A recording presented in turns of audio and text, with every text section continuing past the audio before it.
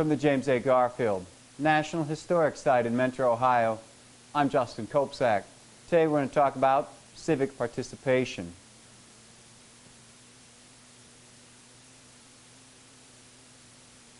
Citizens have the opportunity to participate and influence state and local governments by voting, communicating with officials, participating in civic and service organizations, and performing voluntary services.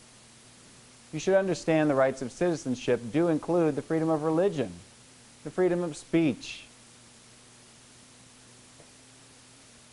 freedom of the press, the right of petition, and the right of assembly.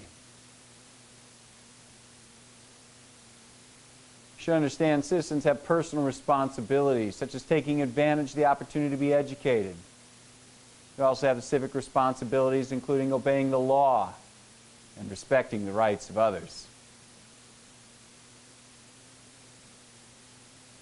Citizens have an obligation to uphold both the Ohio and the U.S. Constitution by obeying the law, paying taxes,